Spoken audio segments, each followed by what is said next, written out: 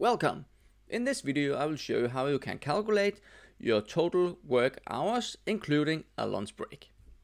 So here we have a table with some different persons here. We have when did they start on work, we have when did they end their work, we have a half an hour lunch break, and the total hours that they have spent on that specific day, and total hours used for all of these.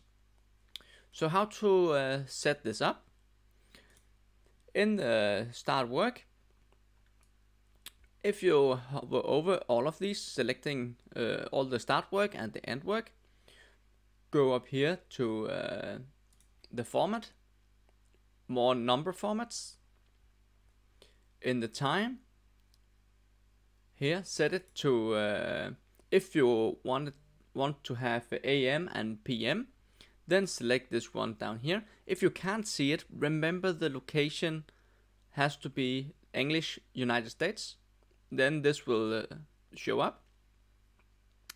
Hit OK. And now you can see the AM and PM. The lunch break over here. Select all of them. Go to more number formats. This should be time. And here we will select the time without the PM. When you type in here, remember to not just say a half an hour like this, because then it will do this. You'll have to say 00:30. So now it gives a half an hour. How to calculate the hours worked?